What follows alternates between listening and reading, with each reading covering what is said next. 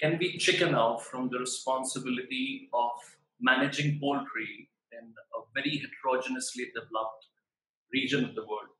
And I'm, I guess this is quite common throughout the global south, but I'm well versed with the situation in South Asia.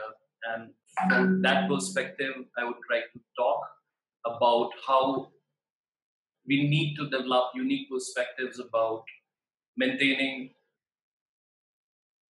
poultry in a system where we also have wild birds. So our friends who have worked on campylobacters or different sets of pathogens associated with poultry, or people who have been working on the whole idea of domestication of chicken and spread of different varieties across the world, have discussed about the roots of this expansion in South Asia or Southeast Asia. And we have with us Professor Maidan Dawkins, who discusses extensively in context of animal welfare, and it includes chicken welfare as well. But somehow, from my limited experience, I can share that in this part of the world, we cannot tease apart chicken welfare and human welfare from each other. So, in Western countries, animal husbandry practices have achieved a certain success in context of putting animal husbandry practices out of the main city center. And we all have certain protocols which people who are agriculturists, they need to practice it. And in such context, the potential cases or consequences of disease spillage are controlled in many forms in context of the spatial ecologies which could affect us.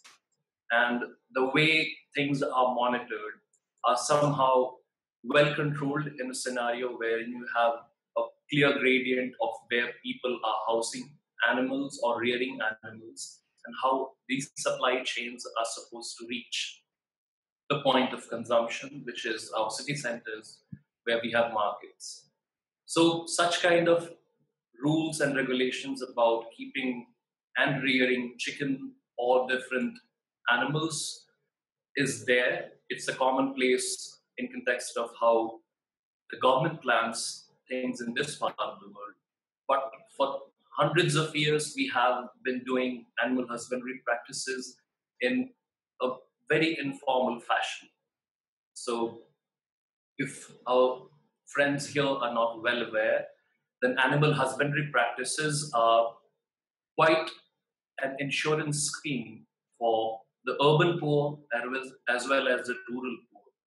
So both these sections, they suffer from a lot of economic stochasticities. And in such context, it is very important to understand how these minute practices of informal animal keeping gets gets accumulated within the markets, and do we have repercussions on human health, animal health, and in the new perspective wherein we kind of club the three major consequences and concerns of health, which is like human health, animal health, and environmental health under the body of one health. So the first slide here depicts that urban informal settlement is precisely formed out of rural native source populations. And if you see this part of the slide where you have commensals and people doing animal husbandry practices in their backyards. So such kind of people have their cultural connotations about how they associate with commensals and how they take interest in keeping poultry, which allows them to have certain insurance in context of food, or which also allows them to indulge into certain economic activities in context of whatever they can manage in their backyard. So when such people move into the cities, which is what we understand as urbanization, you must have observed them either directly if you're from the global south, or you must have seen them in many videos where such kind of informal settlements are associated with huge piles of waste. And then, of course, they have animal husbandry practices, and these animals, which are collectively called livestock, are interacting day to day with a whole score of commensals.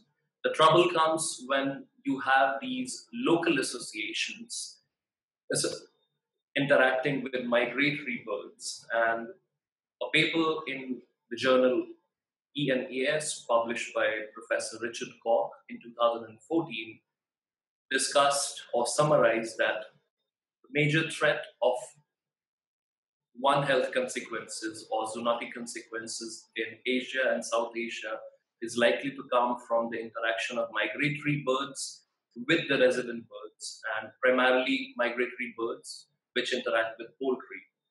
So the further slides would illustrate this aspect.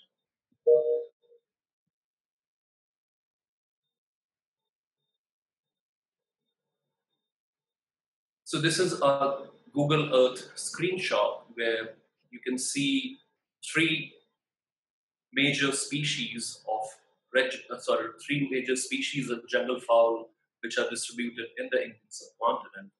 The top one is red jungle fowl. This one is grey jungle fowl, and down below we have Ceylon or Sri Lankan jungle fowl. So this broken line is roughly dividing the range of red jungle fowl and grey jungle fowl in South Asia. And I would make a specific connotation in context of how poultry, which is reared in the state of Andhra Pradesh. So this state which I am outlining with my mouse cursor is called Andhra Pradesh.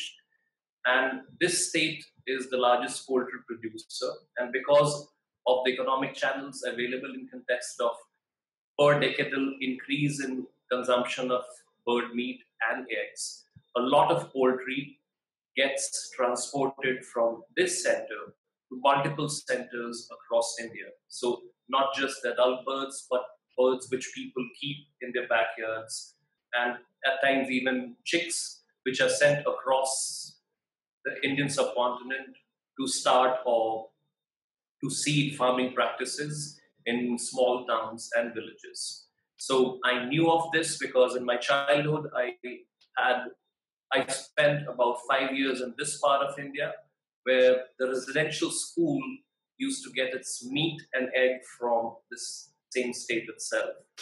So why is this transport of poultry a concern in context of chicken welfare and in context of conservation of these wild varieties? So we just saw the multiple species of jungle fowl found in South Asia. Out here on our screen, we have multiple desi or local chicken breeds. So people who consume poultry have placed a higher price value on these birds. They cost about 300 rupees a kilo or 400 rupees a kilo, which is roughly about 4 pounds a kilo. And the birds which are in generally the broiler breeds, they cost something about 1.5 pounds or 2 pounds a kilo. So there is like just the price just doubles if you have a desi chicken breed. So these breeds are somehow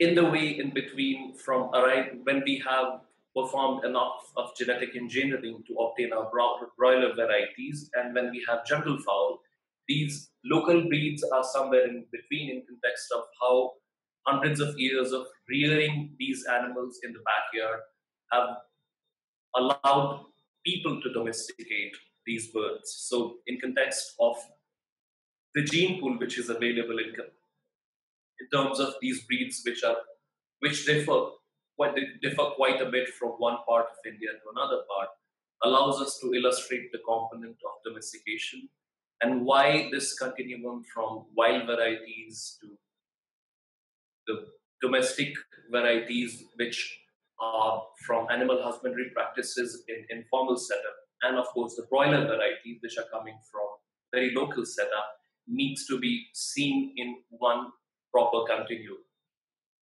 So this is how they typically look, and this picture it illustrates how the local domestic breeds are housed together with the broiler breeds. And of course, these breeds cost higher, and their maintenance and the area under which they occupy the marketplaces are quite large. These birds, of course, are quite cramped, which can be illustrated from the picture itself. So, subsequently, the picture here illustrates how a common marketplace looks like in a South Asian setup. So the cage here, which you can see, is what is housing the broiler varieties. So it's not visible here, but generally they are cramped. About 8 to 10 birds are cramped in this, quite cramped in this cage here. And then you have these backyard reared varieties, which are sold for about £4 a kilo, put out in open so that people can come and choose. The person here has held 2 birds in his hand, and it is quite common in townships and cities to find people carrying chicken in their hands, and they of course slaughter this bird in their backyards. So I'm illustrating these practices in context of how you will find links in context of these multiple chicken varieties, and people who are well accustomed with how these chicken varieties might be moving different set of pathogens or microbes which are using these vectors as hosts. So the next slide here illustrates how minute supplies from small villages where people use bicycles and they tie up 8 to 10 birds, and wherein you can see people tying these birds on their backs, it eventually reaches the local marketplace. So this is a common scenario under which you see a housing of a bird in most of the cities and towns, and as much as Delhi. So the setup of how you find broiler varieties and chicken, the desi chicken varieties on sale is pretty much similar. I guess you can well relate with the consequences of this bird, which is a desi variety, dropping here, and then of course the subsequent levels are also perforated. So this of course allows birds which are down below to be affected by the excreta, and we can all continue to think about the consequences of what it might be leading to in context of spread of pathogens and in context of how it would affect chicken welfare. So as I was illustrating in the beginning of this talk, in this part of the world, the idea of human welfare and chicken welfare cannot be teased apart. So you cannot expect chickens or animals to have a decent life unless you also secure the lives of the human beings. And in context of sampling of potential spread of diseases, I guess we are already suffering with one zoonotic virus, and in context of innumerable species of bacteria which are requiring antimicrobial resistance. The whole paraphernalia of sequestering minute supplies from villages and small townships into large markets needs to be tracked in a similar fashion. One thing which needs to be mentioned here again is the socio-economic connotations or socio-cultural connotations of who is associated with a certain practice. So, of course, unlike most part of the world, in India, we have caste systems. People are divided into certain castes, and these things are kind of subcategories beyond the religious demarcations, which is quite common in the rest of the world. So the people from lower castes are the ones who are associated with transport of poultry and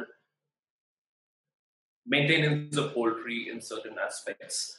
And of course, the people who slaughter chicken, they largely come from the Muslim community. So in context of how specific community are interacting while transporting certain chicken varieties or breeds, and how these multiple breeds are again going to interact with certain set of people who have a very spatially demarcated location of where they reside within a town or in a very large megacity, would have a huge cascade effects in context of how a disease might jump from one part to another, and how we might need to factor these things while we are trying to understand the spread of antimicrobial resistance or similar aspects of having improved animal husbandry practices in the global south. So the picture on screen here now depicts the largest. Sorry,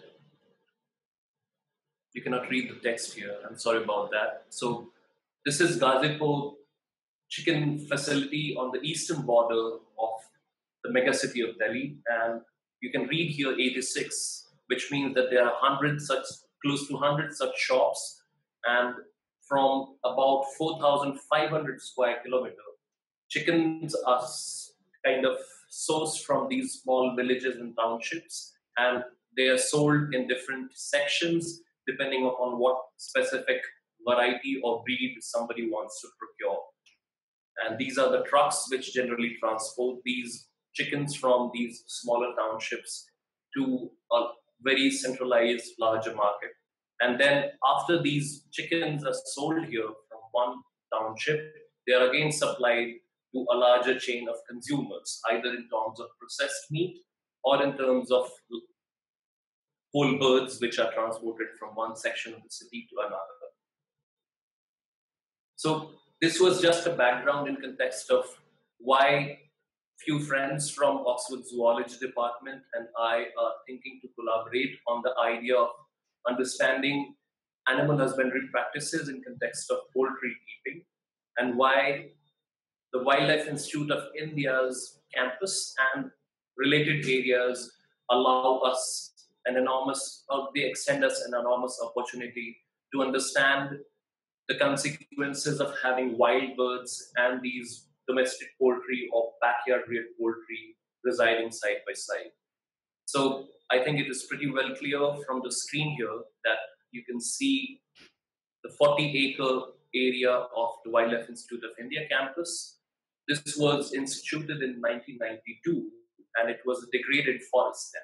So after 1992, so it has taken about 30 years, and the forest patch here has resurrected. We have a good presence of red jungle fowl here, and I shared few pictures and a video in the material which was circulated with the Chicken Journal group. And then you can see a forest patch out here, which is again invaginated by human establishment.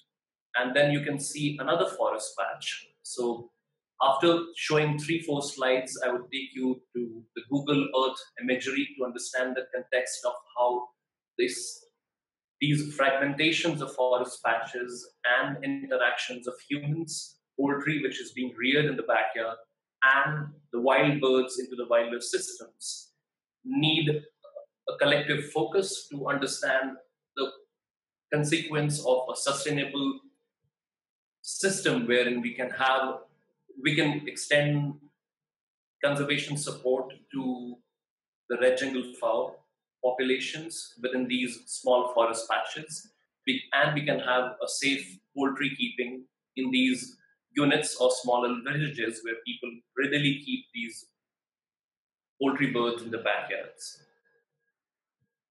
So if you shift your focus from Wildlife Institute of India campus, quite nearby and within 10 kilometers itself, there is Asarodi Forest Range Office, wherein you can see that the human establishment is invaginating again into a forest patch. And this is the second point, this is the second location where we will be sampling the aspects of interactions of these chicken breeds with the jungle fowl and human establishment on the habitat matrix effect. So I'm sorry for sounding so jargonish, but I will try and explain it in context of the Google Earth imagery towards the end of this talk. This is quite near to the Institute, Wildlife Institute of India, and it is within 60 kilometers from the Institute. And you can see that the two large blocks of forest are disturbed or they have been fragmented by a township. And this is a major concern for movement of animal species from this part of the forest, which is relatively richer and which is in continuum to a larger forest patch in the Terai Arc belt along the Himalayan range. And of course, this township here does not allow enough animals to move from this part to another. So I guess this would set the thought process ringing in the people who deal with genomics in context of how animals hopping from one end to another and how these chicken necks in the habitat features would be important for wildlife conservation, particularly in context of red jungle fowl. The third block within the same district would come from Forest Research Institute. I'm sorry that you can not read it again. So Forest Research Institute, unlike Wildlife Institute of India, was instituted in 1906. So we have spent about 100 years, and in these 100 years, you can see how human establishments have propped up on this side, while the whole really large forest patch of about 80 acres has remained intact. And this forest patch is quite rich as the nearby forest patches from the forest ranges or protected areas near the township of Dehradun. So this was the last slide in context of how I'm trying to distribute my effort in context of sampling these poultry breeds along with the red jungle fowl. And the last slide here depicts the collective idea of how they are spatially distributed in the face of Terai Arc. So Terai is the foothill, and is in the foothill. It is in the foothill of Himalayas. So these are Himalayan ranges, and above these areas are above like 3,000, 3,500 meters. And before I talk about this slide, I would like to take you to the Google Earth imagery. Can you all see the Google Earth imagery now and how when I zoom in or zoom out? Yep. Okay. So if you relate with the second slide, which was part of this presentation, we can well understand that the whole development of human establishment in the Terai Arc belt, which has been a very rich foothold of different animal species, or which is quite biodiverse, has been impacted. So thankfully, Google Earth allows us to see a bit of history, of course, not a lot into the history, but we can go roughly 2 decades. And I would like to illustrate that aspect in context of why red jungle fowl would call Wildlife Institute of India's campus a home. So as you can see that this is a contiguous forest patch and it runs along the Himalayan belt, and it is of course broken by multiple townships. So if I zoom in on the Wildlife Institute of India forest patch, if I take you to the history of it, then we have the Google Earth imagery from 2002. So the number of houses or the percent built up area has definitely increased. Of course, the fragmentation was already there, but in context of how the habitat quality or the patch quality itself impacts migration of animals from this part to another part and back would be the focus. I say so because if I move through the time, you can see that there is gradual increase in the built-up space here. And considering that we have a very negative impact on multiple wild species, you do not expect these birds to come from this continuous forest patch to the intervening small forest patch in between Wildlife Institute of India and this continuous forest patch. And of course, a subsequent jump from this forest patch to another one. I guess if you're familiar with the literature on ecology and how forest fragmentation or habitat fragmentation, this allows certain species to utilize these forest patches or fragmentations It is well established that with progressive 4 to 5 years, you can see that the density of housing has increased in the intervening areas, which would potentially stop the gene flow from multiple blocks.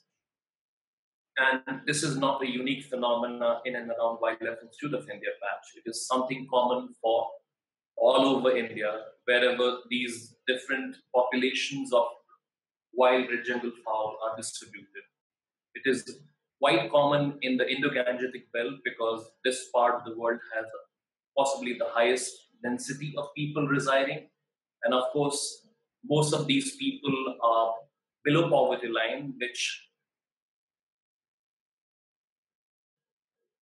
is quite well associated with the practices of animal husbandry. So if I move to current time frame, you can see how well human establishment has encroached the space here between. And of course, this is something which would continue.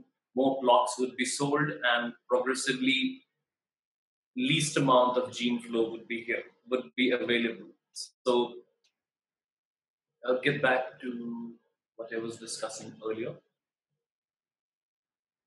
And this is just a synopsis of what the pilot project would do in context of relating broiler and desi varieties and the jungle fowl species. So the project would, of course, start in the state of Uttarakhand, which is in the Himalaya, which is right in the middle of Himalayan ranges, and in this district of Dehradun, which is a valley in between two mountain ranges. One is Shivaliks and the other is Himalayas.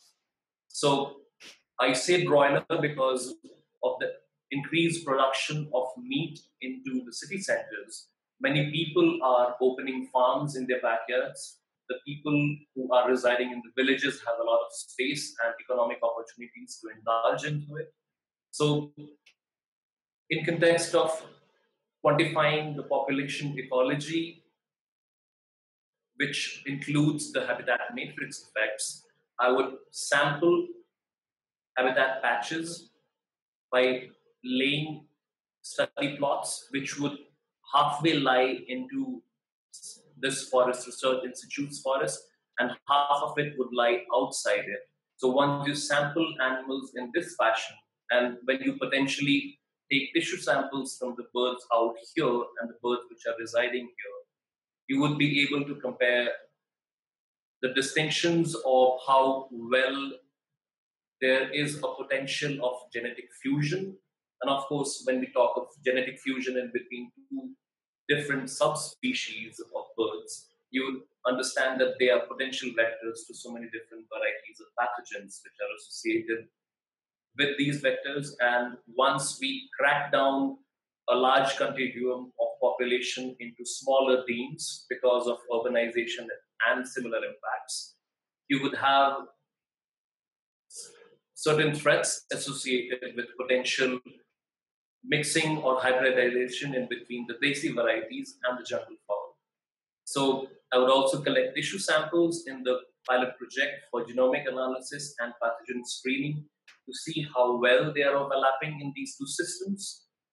The third component of the project would have a basic focus on behavioral ecology to understand the habitat matrix effects in context of certain populations or restricted populations of red jungle fowl, which showcase specific or quite differentiated flight initiation distance in context of fear to humans and anti-predatory responses.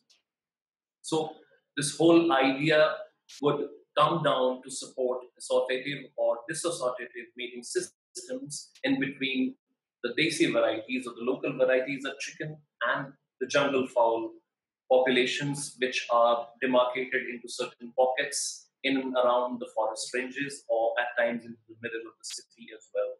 So once you have assortative or dissociative mating systems, so from literature on mating systems, we would understand that the males would be thrown out of the natal territories and they would need to move out, which is quite common in biological kingdoms, and which also translates into disassociative networks which are formed. But in context of how these two varieties are interacting, we might have associative networks in context of how these small jungle fowl populations into certain city pockets and how these desi varieties react similarly to human presence. So the whole idea of how different populations of wild birds and how well accustomed desi varieties to human presence might form associative units, and how these settle within themselves. So desi varieties would potentially find resources in context of potential mates within the red jungle fowl. Red jungle fowl individuals, on the other hand, are found frequenting human backyards for foraging opportunities, and of course, they have also been noticed mating with the desi varieties. So this is something in a nutshell, and this whole discussion brings the connotation of movement of poultry from smaller units in smaller towns like Dehradun and likewise to much larger towns where a lot of chickens, about 100,000 chickens, are slaughtered in an area like Gazipur landfill. So this is not a COVID time pic. This is a picture from another research project which I do on black kites. And this landfill is a place where chicken remains from chicken slaughter are consumed by migratory black kite species which come from Central Asia. So the whole idea of conundrum of interaction of waste of chicken processing needs to be taken into account in context of how these chicken varieties, broiler varieties, and desi varieties are being sourced from smaller population, how they are supposedly reaching a common marketplace, how certain aspects of chicken slaughter by a certain group of people would expose or would predispose a certain section in human society to certain set of pathogens. And these would, of course, be applicable on local to continental scales in context of the birds which interact not only with the chicken waste, but also with the waterfowl which are migrating using the similar routes from Central Asia to South Asia. So I'm sorry if I bored you guys with scales moving from local levels to something from, of course, Central Asia to South Asia, but somehow the scalar associations of things happening in our backyards and has affected us currently in context of the global lockdown, which is still under practice and which has crippled the world in multiple ways for the past 6 months. So COVID is just one example, and many diseases and pathogens of this kind might be overlooking. And we have about 10,000 of these migratory kites hovering on these landfills, moving from one part of the city to another.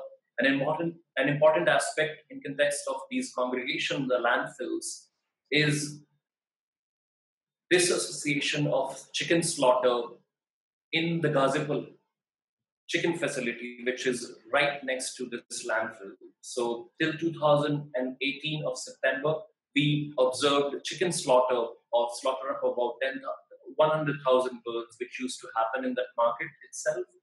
And then we had people who wanted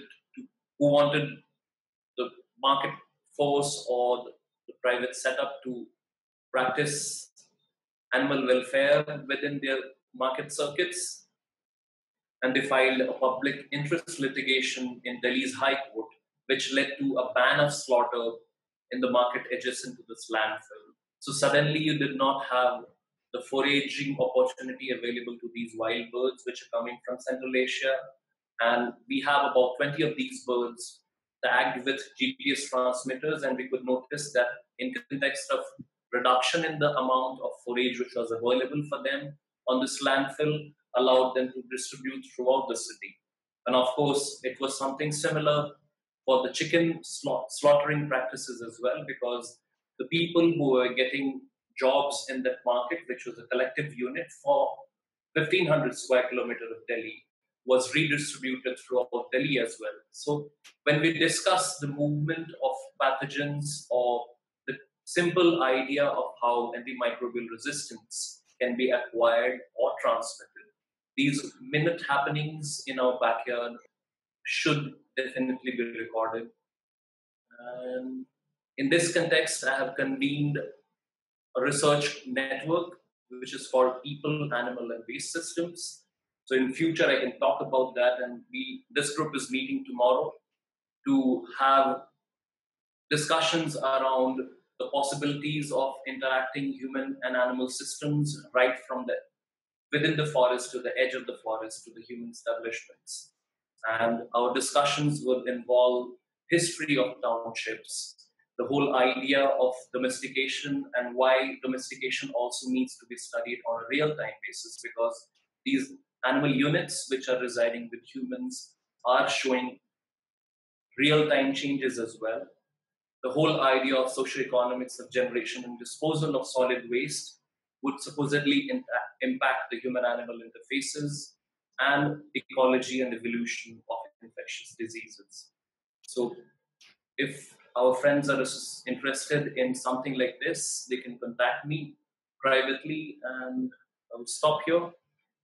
Thanking Chicken Journal Club for the opportunity, and I would thank all my colleagues because I'm just a video of the enormous support I get from the Black Kite Research Group and other research groups within Wildlife Institute and Oxford University's Zoology Department.